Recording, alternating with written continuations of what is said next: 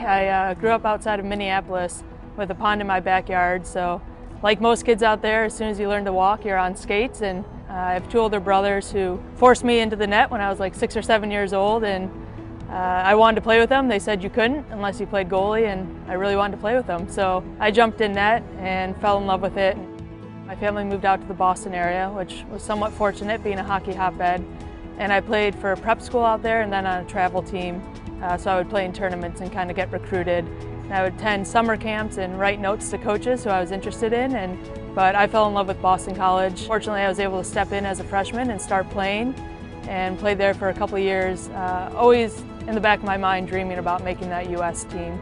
And so when I first got that email, I was finishing up my sophomore season, and they said, hey, we're going to invite you to one of the senior camps. And the stereotypical tryout drama comes at the Olympics, where you're sitting in that room, you've been up all night waiting, nervous, you know they're going to announce the team the next morning, and you walk in the room with all your best friends who you're just competing against, and coach goes up and says, you know, whatever he says that you're not listening to because you're too nervous, and then he read the roster off. And I remember, thankfully, he started with the goalies, so within 2 or 3 names I heard my name and could kind of take a big sigh of relief.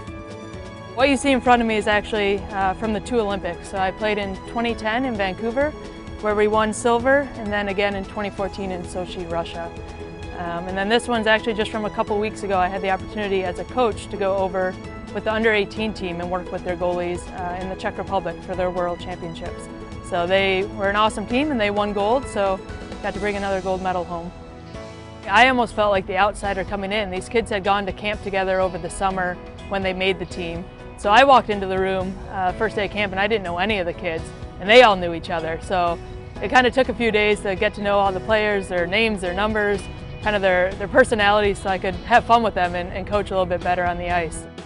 I had just recently stepped away from USA Hockey and was trying to figure out the next step. I wanted to use hockey, use education, and a good friend of mine from college actually knew of Duck's Score. So I applied to the job. Fortunately, they had an opening, and a few months later I came out and interviewed and met the team, and all of a sudden I found myself in a car driving 44 hours out here.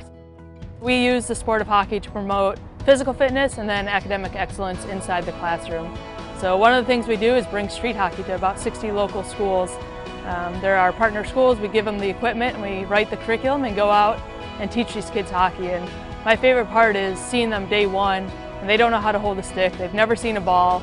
And then you go back week after week and you can see that excitement and passion growing, and they're so excited to tell you about the Ducks game they watched the night before, when a week ago they didn't know who the Ducks were.